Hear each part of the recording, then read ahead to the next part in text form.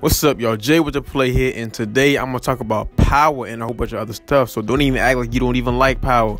So what's going on with Power? Power come back on December the 5th. So now I also watched a YouTuber called Mark Dark TV. Shouts out to him because he gave me a whole lot of updates.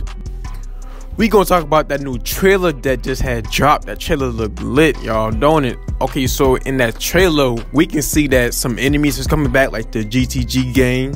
We gonna see that Tariq, I guess he might end up telling Monet that certain product had got stolen, because you see he asked for some product back, and then you see Kane actually takes Tariq and Jaden on a robbery on the first robbery. No, Tariq actually did a robbery back in about season 5, but this is Braden's first one, and Braden doesn't like Kane. Kane is actually my favorite character. I like Kane.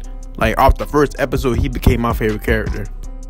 Speaking of Kane, there was a rumor going around saying that Kane might be Kanan's son, because don't they kind of act alike and act the same, all ruthless and all that? Woody McClain, the guy who actually plays Kane, was out when they were Joseph Sikora, the guy who plays Tommy. They took a picture together, and then somebody went ahead and said, "Is that his son? Is that Kanan's son?" And Tommy was like, Joseph was like, "It might be, I don't know," just to put us on a little cliffhanger. So now everybody going around saying that Kane might be Kanan's son, which means Mary J. Blige must have been a little hoe. So what's going on before this next episode come out? On the original Power, Tariq had went ahead and had killed his dad, Ghost, but then Tasha went ahead and had took the blame for it. Now Tasha's in jail for that, and she hired a lawyer named Davis McClain, who in real life is Method Man. Y'all should know him. And now he has to pay $400,000 to get him to finish the case. Tariq has to come up with $400,000 now. On original Power, Tasha already taught Tariq the drug game, so now he's already smart at it. Tariq is actually a smart kid, so now he's selling drugs at his school to hurry up and get $400,000 in order to pay for this lawyer. Now Tariq is in school with his friend named Braden, who's actually on the original Power, and one of Tariq's friends' name is Zeke, who's actually a top player basketball student at that college, and he actually has to help do his work in order for him to keep playing on the team, because that's what get the college more recognition. And now he says he's close with Zeke. He messed around and met Zeke's family. He realized how their family work. They family like a top drug king family in Queens, New York, who's actually selling drugs. So Tariq needs the money, and what faster way to get money in college than to sell drugs?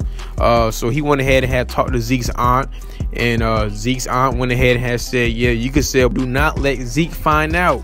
That's where Monet comes in. Monet is actually Zeke's aunt, and she's a queen pin whose husband is actually in jail, so she's running the streets while he's in jail. And he wanted to go work for her in real life. Monet is actually played by Mary J. Blige. Okay, now on the show, Monet has 3 kids: Kane, Drew, and Diana. Drew and Diana actually like Tariq, but Kane is the odd one now. He actually does not like Tariq, and he still doesn't even trust Tariq. Now Monet kind of does trust Tariq, but then again, she does like him too, because he is making her a whole lot of money.